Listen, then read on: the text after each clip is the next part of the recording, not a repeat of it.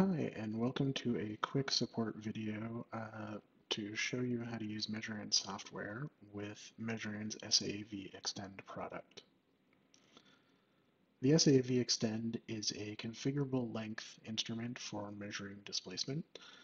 It consists primarily of three different types of parts. It has a top assembly with the cable connection, the cable terminator for connecting the instrument to a data logging system. It has one or more extend lift extensions to allow you to configure the length of the shape array to the desired length in the field, as well as a base array of a preset length for monitoring the bottom portion of the instrument. So the idea behind this instrument is you would take it to the field, you would install it into a casing, add lift extensions to get to the desired length for the instrument, and then hook it up to a data logging system to monitor the array. There are a few requirements that you need to have when you're doing all this. First of all, you have to have your SAAV Extend and system ready to assemble and install in the field. You're also going to need a Measurand interface consisting of either a ShapeArray field power unit or a portable diagnostics unit in order to connect a computer directly to the ShapeArray in order to build some calibration files. You're also going to need Measurand's software, which is freely available from our website for download, as well as having all the calibration files for the SAAV Extend base array and all of its extend lift segments installed on your computer.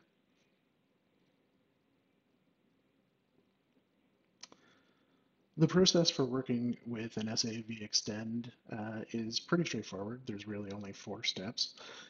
We're not going to really discuss the first step, installing and configuring the SAAV Extend to the desired length. This is covered in the Measurand manuals, as well as support portal articles available at support.measurand.com. But we are going to step through the last 3 steps here. The first step we're going to talk about is generating new calibration files.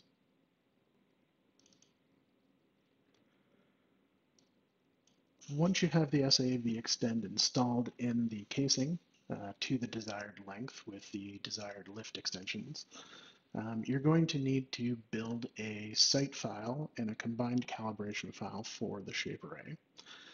And this is just a way of telling the Measurand software exactly what order all of your lift segments are connected together and what the actual geometry of the array is in the field. And to do this, you're going to use Measurand's SAA recorder software.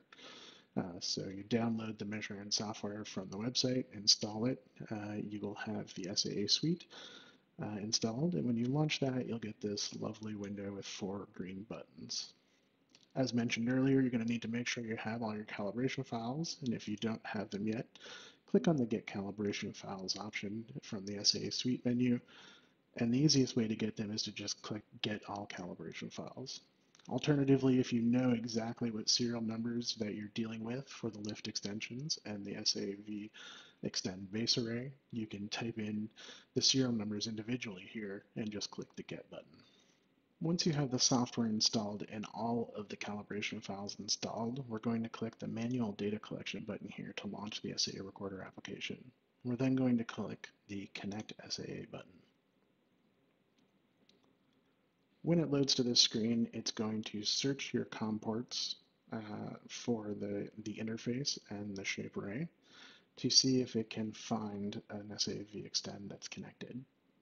When it does, it will pop up with a dialog saying that the SAAV Extend was connected, and then a new calibration file and site file will automatically be created. It then is going to prompt you to choose a directory where to save those files. Click the Continue button, and then go and find a blank empty folder in which to save these files. This folder is going to be your project folder. I've just created an SAAV Extend folder here on my desktop, and I'm going to select that and click OK. And I'm just going to accept the default file name for the extend site file and click the Save button. It's then going to pop up a dialog saying that it has saved that calibration file and site file to that project folder that I've selected on my desktop. And if I go into that folder and quickly look at it, you'll see that it's saved two files, one a calibration file and one a site file. That'll be important for later when we're working with the data.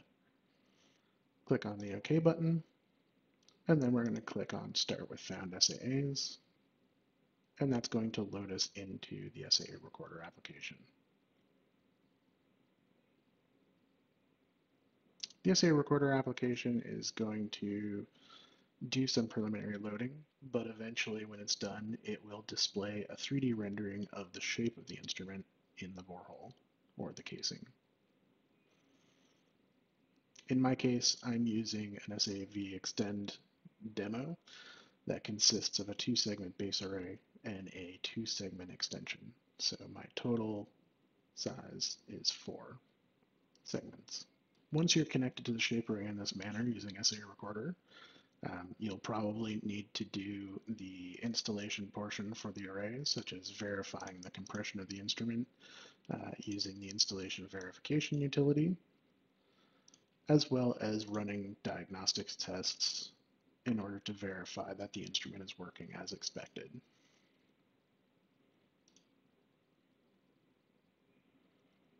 It's always a good idea to save a complete diagnostics check report file at the beginning of any installation, just as a check that everything is working properly.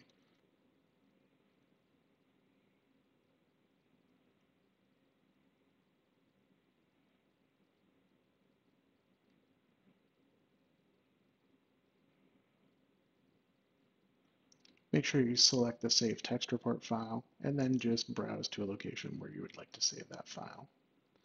In my case, I'm just going to put it in the project folder right on the desktop.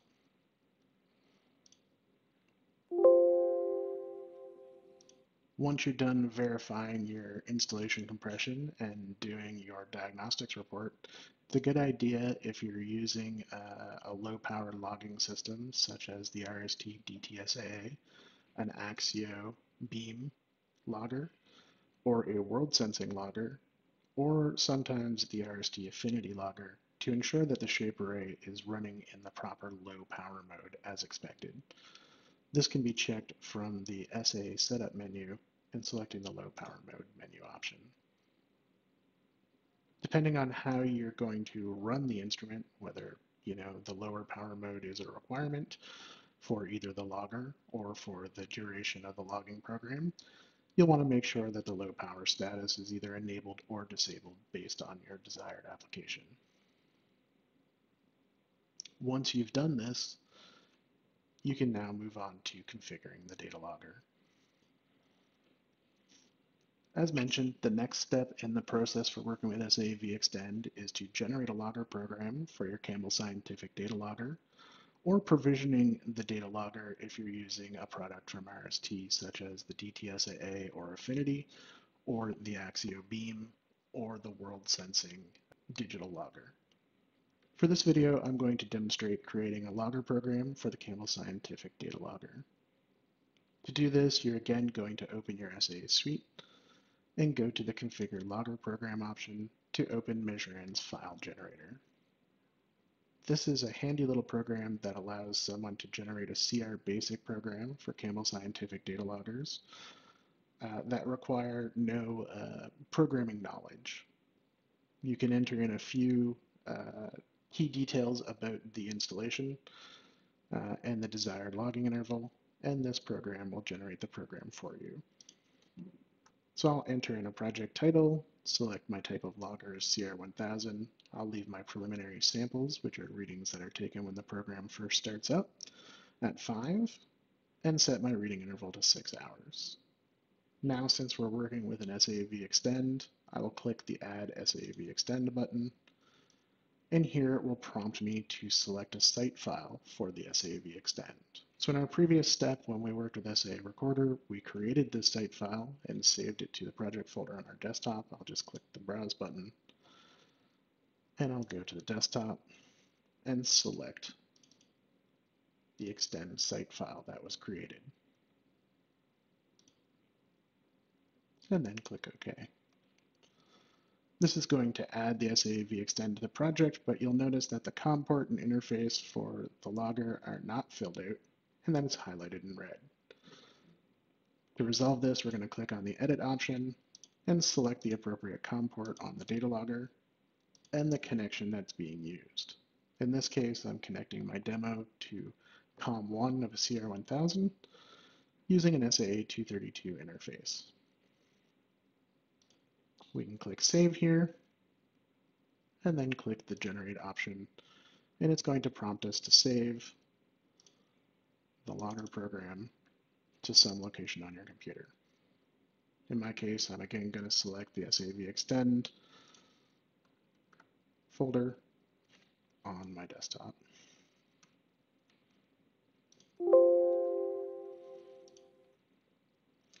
Once you've got that program generated, you can load that onto the data logger, connect the SAAV Extend to it with the same configuration you defined in these various settings, and the logger will monitor your SAAV Extend. In the case of loggers from RST, such as the DTSA, Affinity, or the Axio Beam, or World Sensing digital logger, you'll need to provision the data logger instead of running through this program generation. The various support pages from those vendors will have more information on how to provision their data loggers. After provisioning your data loggers and collecting some raw data, you will eventually need to collect the raw data from those loggers into .dat files and then convert them using Measurand's raw data conversion software. The readings collected by the data loggers are raw sensor readings that will need to have the appropriate calibrations applied to them and converted with the Measurand software in order to get usable Cartesian engineering units. To demonstrate converting the raw data, I'm going to convert the data collected on the CR1000 that we configured earlier using the file generator program. When you collect data from a Campbell Scientific data logger, there will be multiple .dat files with the various tables containing raw data readings from the instrument, as well as diagnostics from the instrument. I've collected and saved these files all to the same SAAV Extend folder that we've been using on my desktop throughout the entire video. To convert this data, I'm going to open the raw data conversion software by opening the SAA suite and clicking on the data conversion button. When prompted, I'm going to select the reset option, and then when prompted to select a new project, I'm going to click the new project button and just go and select one of the DAT files from the project folder. In this case, it's the SAAV Extend folder on my desktop. Because this is an SAAV Extend that has multiple parts, we need to tell raw data that there are multiple different pieces that form up this single array. To do that, we need to select the site file that we created with the SAA Recorder software in a previous step. I'm going to click on the Browse button here and just go to the desktop SAAV Extend folder where we saved the Extend site file and select that site file and click Open. Once we've selected the DAT files and the site file, we click OK. And raw data will do some quick processing of the files and prompt you to configure the conversion settings. We won't go through all these settings here. These are covered in another video on raw data that you can find available through the Measurand support website.